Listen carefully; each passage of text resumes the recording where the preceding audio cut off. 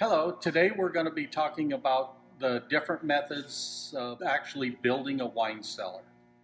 The three most popular methods used right now are using an R13 insulation with 2x4 studs, the plastic vapor barrier behind it wrapped around the studs.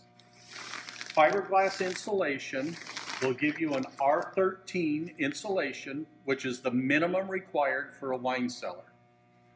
The next best is using the rigid foam board cut in.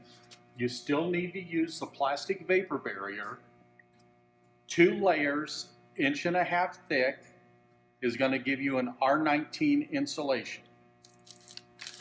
The advantages of these are that they're a little less expensive.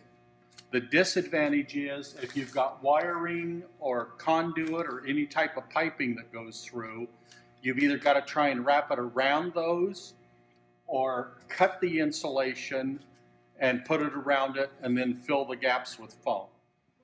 The last way is using the spray-in foam. I'm not too good at this, so mine didn't come out that neat. When you get people that do it all the time, they can fill these cavities real good. A 3-inch thick foam will again give you R19 insulation.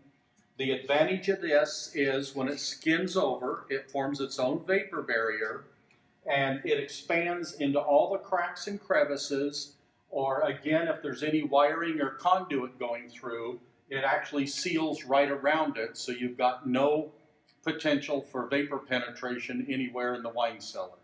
So when you're looking at this, this is good, this is better, this is the best. Good night.